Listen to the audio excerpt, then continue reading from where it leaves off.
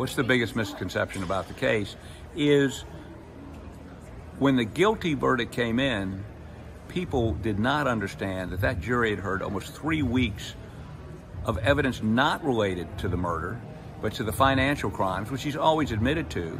But we believe it so prejudiced them that when we put the forensic evidence in, which is very, very strong for his innocence, acquittal, they didn't hear it. They never saw it. So this idea he's been convicted is a misconception that he was convicted on the evidence relating to the murder.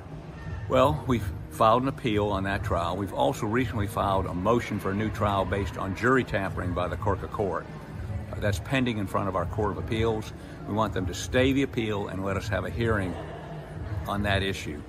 We just finished the filing on that yesterday, so we hope to hear something in 2 to 4 weeks from the Court of Appeals about that.